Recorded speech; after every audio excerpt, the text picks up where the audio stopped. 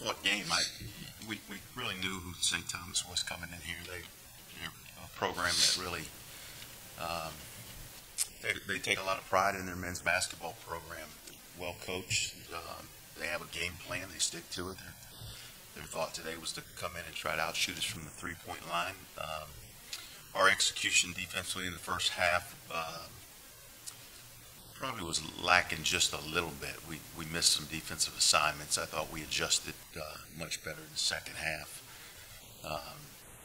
And then I thought the other thing was that we just missed some really good looks in the first half. That first half score could have easily been a little bit different. You know, we kind of made that run. They make the run at the end of the half to take the lead, but throughout the first half, I thought we had a lot of good looks. It just didn't fall. You got to give credit to the defense. The guys did a really good job of locking down and not giving them second shot opportunities. And then credit to these two guys. They made some big shots for us late in the ball game that were real difference makers. Nice career start. Have a good game for us. Talk about what you were seeing out there. Driving a little rhythm there in the second half. How good did that feel? It felt really good just because, I mean, I've been putting in a lot of hard work and it's finally nice to see it pay off. So, I mean, just first career start, I knew that we were man down, so we all just say next man up. So I was ready to go, and I just started feeling it in the second half, and my shots started falling, and then the last one was kind of a heat check, and thankfully I hit it, but it felt good out there to get a win today. Nolan, you're on the floor for a lot of the second half of the turnaround. Can you talk about kind of what your role is on the team and really in that second half, what you were trying to do out there with guys? Yeah, I would say, specifically the second half, my role would be to go out there and just hit shots, especially late in the game, which 3 for 10 from 3 isn't ideal at all, and I got to be better, but, hit it when it counts, and I think Peyton did a very good job of that too. So just energy on the offensive end and defensive end as well on my part that I have to do better at. So, yeah.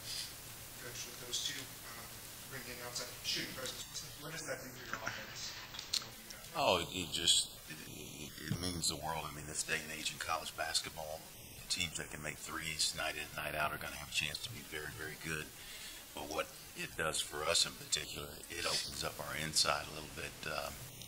We've got to be a little bit better and a little more consistent on that inside. But when you're hitting threes, now you have isolation. Tonight was one of those nights that every time it went in the post, they came early with a hard double team. I thought our post guys did an excellent job of handling the ball, finding the open man, and that's where these two guys came into play, both in terms of knocking down shots, but also in terms of finding the open man and making the extra pass.